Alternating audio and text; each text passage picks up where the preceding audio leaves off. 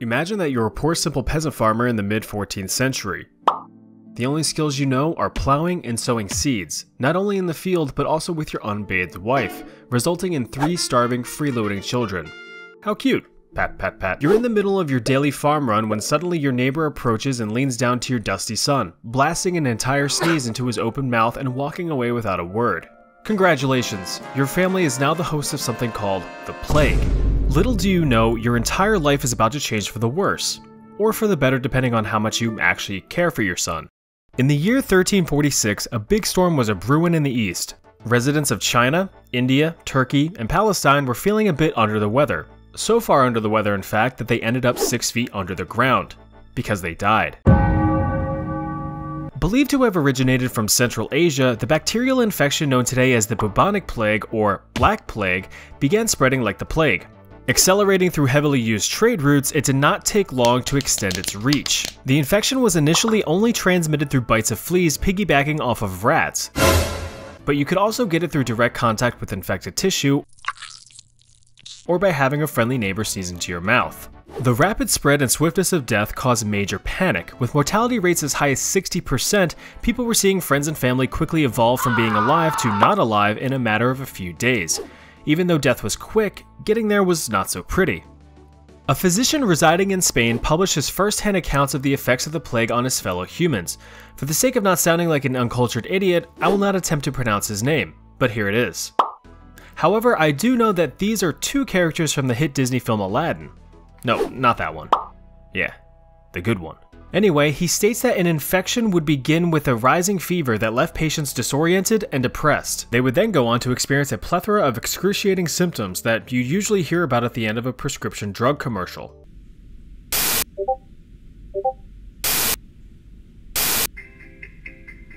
Consult your town's spooky doctor if you have experienced the Black Plague. Plague may appear in adults ages 0 to 112 and may cause an increase in cramps, coldness in the extremities, frequent vomiting, skin lesions, chest tightness, difficulty breathing, spitting up blood, stinging chest pain, inflammation, intense thirst, coughing, blackness of tongue, swelling of the throat, abscesses, difficulty or impossibility of swallowing, headaches, fainting fits, dizziness, nausea, and foul-smelling diarrhea.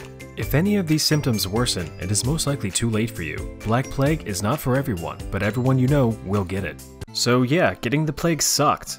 And to make matters worse, many doctors back then were about as qualified in medicine as a TikTok comment section. So they just looked at their infected patients and went, huh, that's weird. Try draining all your blood. Oh, that didn't work? Well, let's rub some herbs in it. Yeah, that's nice. Oh, I'm such a good doctor. And of course, if your doctors couldn't help, then there was only one other place you could really turn to. Not surprisingly, religion really wasn't that much help either. Some of the more hardcore religious nuts believed that they absolutely deserved the plague for being such naughty boys, so they did a little thing called self-flagellation, or the act of beating the ever-loving Christ out of yourself. The practice was so popular that even the Pope at the time, Pope Clement VI, came out and said, "Stop it. Get some help." And so they did. Instead, they simply resorted to placing the blame of the plague on minority groups. Some smarter folks began a more effective practice called common sense, where they would simply avoid other people who they suspected to be infected. Italy even took a step further, forcing ships arriving from infected ports to sit offshore for up to 40 days, or a quarantena, which is where the word quarantine comes from. Of course, there were larger consequences experienced by the severe loss of life. Across Europe and Asia, the available labor force crumbled and trade routes halted, with landlords desperate for workers. With no smelly peasants to harvest crops, food shortages were the norm, with prices hyperinflating on what scarce food remained. Eventually though, through continued quarantines and improved hygienic practices, the Black Plague did subside in 1351.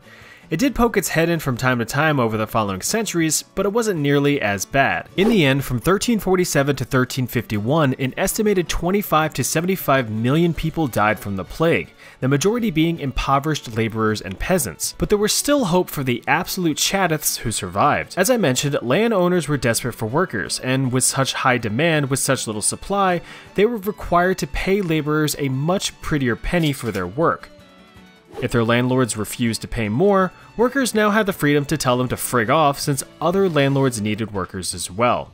Suddenly, peasants were zooming by in their low-riding 1-horsepower tricked-out Mustangs and moving up in the social ranks, with some becoming artists, musicians, and influencers. Furthermore, the sheer amount of death inspired people to appreciate the finer things in life, focusing on themselves instead of religious figures, with the birth of humanism.